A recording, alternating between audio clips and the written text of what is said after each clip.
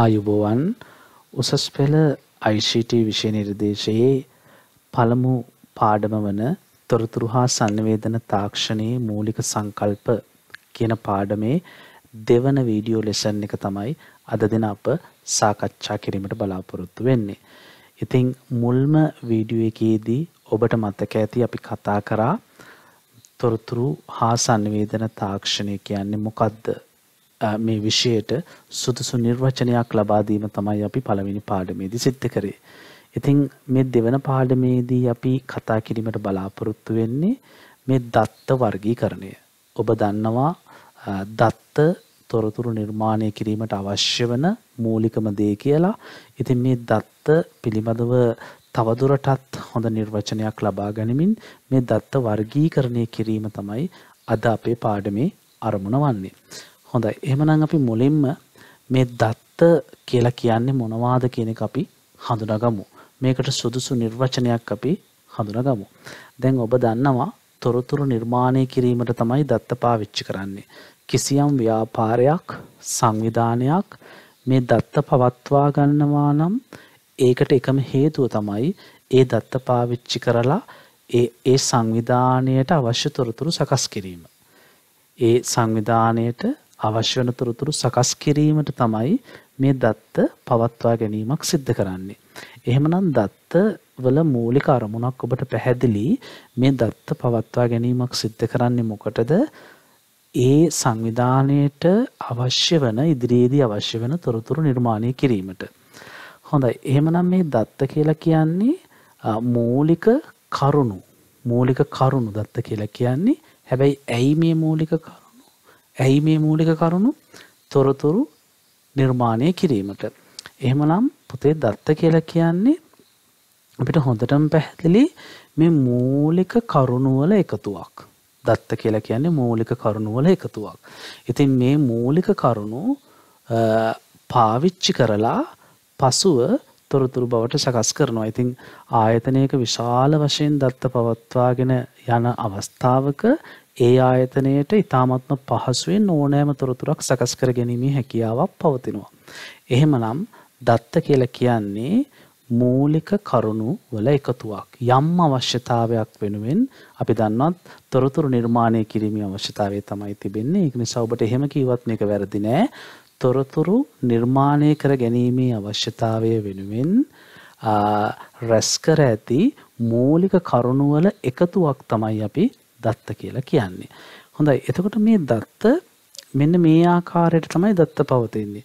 දැන් අපි දත්ත බාහිරින් හඳුනා ගන්න ආකාරය බැලුවොත් එහෙම මේ දත්ත අක්ෂර විදිහට තියෙන්න පුළුවන්. දැන් ඔබේ නම ගත්තොත් ලිපිණිය වගේ ගත්තොත් ඒ ඔබේ පෞද්ගලික දත්ත දෙකක්. මේවා තියෙන්නේ අක්ෂර වලින් තමයි සකස් වෙලා තියෙන්නේ මේ දත්ත. ඒ වගේම සමහර දත්ත සංඛ්‍යාත්මකව තියෙන්න පුළුවන්. දැන් ඔබේ උපන්දිනය ගත්තොත් සංඛ්‍යාත්මකව තිබෙන්නේ. ඔබේ වයස ගත්තොත් ඒ වයස නැමැති දත්තේ සංඛ්‍යාත්මකව තිබෙන්නේ. ඉතින් ඔබ ගන්න මාසික වැටුප ගත්තොත් කිසියම් භාණ්ඩයක මිල ගත්තොත් මෙන්න මේවා සංඛ්‍යාත්මක විදිහට තමයි තිබෙන්නේ. ඒ වගේම සමහර දත්ත සංකේත ආකාරයට සලකුණු ආකාරයට තියෙන්න පුළුවන්. දැන් මාර්ග සංඥා වගේ දෙයක් ගත්තොත් එහෙම සංකේතාත්මකව තමයි ඒවා තිබෙන්නේ. ඉතින් මේ දත්ත විවිධ ආකාරයට තියෙන්න පුළුවන්. ඒ වගේම දත්ත වීඩියෝ ආකාරයට තියෙන්න පුළුවන්. වීඩියෝ එකක් විදිහට දත්ත තියෙන්න පුළුවන්. දැන් කිසියම් දෙයක් අපි ඔය CCTV කැමරාවල ඒ පටිගත වෙන දත්ත බැලුවොත් එහෙම ඒවා වීඩියෝ විදිහට තමයි තිබෙන්නේ. ඒ වගේම ඔඩියෝ එහෙම නැත්නම් ශබ්ද ආකාරයට මේ දත්ත පවතින්නත් පුළුවන්. ඉතින් ඔබට පැහැදිලි මේ දත්ත විවිධාකාරයෙන් පවතිනවා. නේද? දත්තවලට එහෙම නිශ්චිත හැඩයක් නැහැ.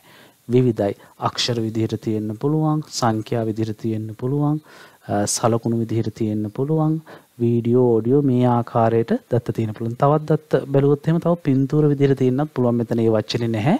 පින්තූර විදිහටත් දත්ත තියෙන්න පුළුවන්. දැන් කෙනෙක්ගේ පින්තූරයක් නේද? ඒ වගේ පින්තූර ආකාරයටත් මේ දත්ත තියෙන්න පුළුවන් ඉමේජස් ආකාරයට.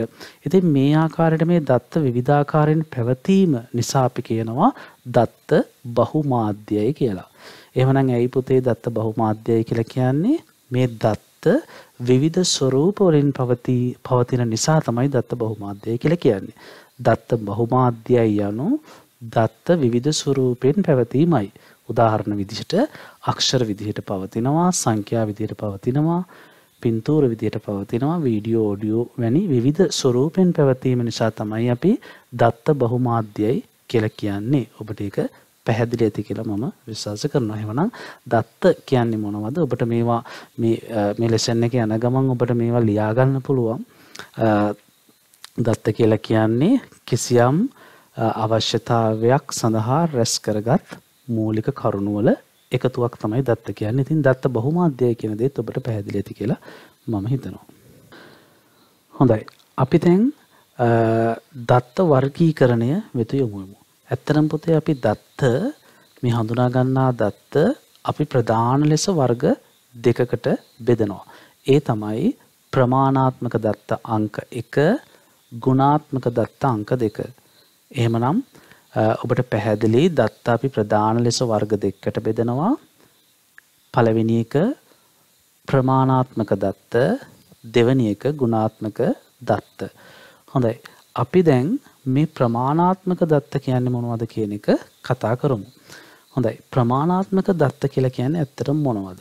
ප්‍රමාණාත්මක දත්ත කියලා කියන්නේ මේ දත්තයේ අගය අපිට සංඛ්‍යාත්මකව ඉදිරිපත් කිරීමට හැකියාවක් තියනවා නම් ඒක ප්‍රමාණාත්මක දත්තයක්.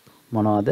මේ දත්තේ අගය සංඛ්‍යාවක් ඇසුරින් අපිට පෙන්වීමට හැකිනම් නැත්නම් නිරූපණය කිරීමට හැකිනම් ඒක ප්‍රමාණාත්මක දත්තයක්. සංඛ්‍යාවක් ඇසුරෙන් අපිට නැත්නම් මේක සංඛ්‍යාත්මකව ලබා දීමේ හැකියාවක් තිබෙන්න ඕන මේ දත්තය.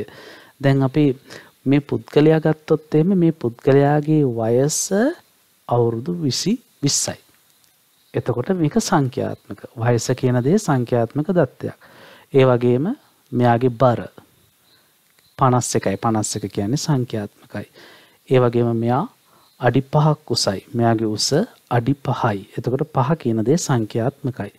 ඒ වගේම මෙයාට වාහන දෙකක් තිබෙනවා. එතකොට මේ දෙක කියන දේ සංඛ්‍යාත්මක. ඉතින් මෙයා පිළිබඳව හැඳින්වීමක් අපි මේ පුද්ගලයා පිළිබඳව හැඳින්වීමක් කරද්දී සංඛ්‍යාත්මක දත්ත අපිට මේ ආකාරයට ලබා දෙන්න පුළුවන්. දැන් අපි යම් කිසි සතෙක් පිළිබඳව හැඳින්වීමක් කරද්දී අපිට ඒ සතා පිළිබඳව සංඛ්‍යාත්මක දත්ත නිරූපණය කිරීමක් කරන්න පුළුවන්. ඒ සතාට පාද 4ක් පවතිනවා. ඒ සතාට දත් 20ක් පවතිනවා.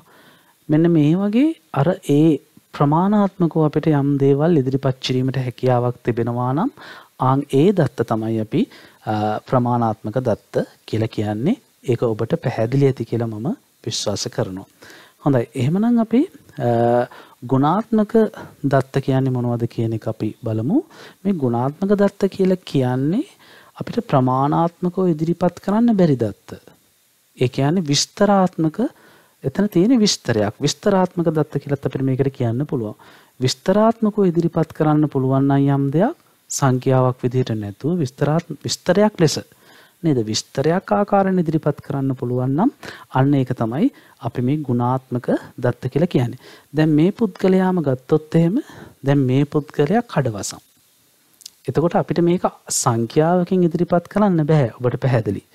සංඛ්‍යාවකින් ඉදිරිපත් කරන්න බෑ. කඩවසම් කොච්චරක්ද කියලා සංඛ්‍යාවකින් ඉදිරිපත් කරන්න බෑ. ඒක නිසා මේක ගුණාත්මක දත්තයක්. ඒ වගේම දැන් මෙයා හොඳ අධ්‍යාපනයක් ලැබපු පුද්ගලයෙක් කියන එක. ඒක සංඛ්‍යාත්මකව ඉදිරිපත් කරන්න බෑ. හැබැයි ඒක දත්තයක්. නේද? ඒ වගේම මෙයාගේ හිස කෙස් දුඹුරු පාටයි කියන එක. දැන් බලන්න ඒක සංඛ්‍යාත්මකව ඉදිරිපත් කරන්න බෑ. නේද? සංඛ්‍යාත්මක ඉදිරිපත් කරන්න බෑ. දැන් මෙයාගේ සමේ වර්ණය සුදු වෙන්න පුළුවන්, කළු වෙන්න පුළුවන්. මේවා අපිට සංඛ්‍යාත්මකව ඉදිරිපත් කිරීමේ හැකියාවක් නැහැ. මේවා විස්තරාත්මක දේවල්. ඒ වගේම මෙයා එංගලන්තේ පුරවැසියෙක්, එංගලන්තේ සිට පැමිණෙන කෙනෙක් කියන ඒ දත්තය. ඉතින් මේවා අපිට සංඛ්‍යාත්මකව ඉදිරිපත් කරන්න බෑ.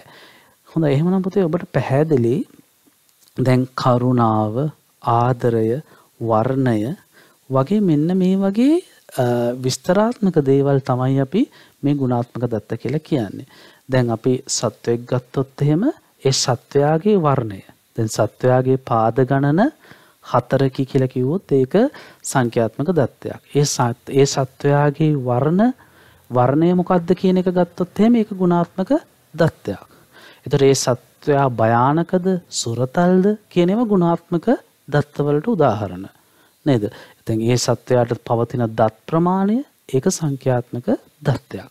එහෙමනම් ඔබට හොඳටම පැහැදිලි ඇති මේ දත්ත වර්ගීකරණය. ඉතින් අපිට ලැබෙන ඕනෑම දත්තයක් අපිට මේ ආකාරයට ප්‍රමාණාත්මක දත්තයක් එහෙමත් නැත්නම් ගුණාත්මක දත්තයක්ද කියලා වර්ගීකරණය කරන්න ඔබට පුළුවන්.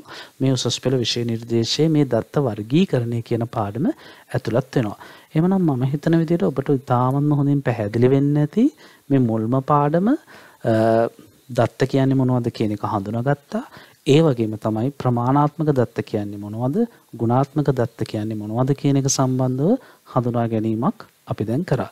ඉතින් ඔබට පුළුවන් විවිධ උදාහරණගෙන මේ ගුණාත්මක දත්ත සහ ප්‍රමාණාත්මක දත්ත වර්ගීකරණයක් සිදු කරන්නට. හොඳයි. අපි එහෙමනම් මේ පාඩමේ තවත් පාඩමක් සමගින් ඉදිරියේදී මුණ ගැසෙමු. එතෙක් ඔබට සුබ දවසක්. බොහොම ස්තුතියි.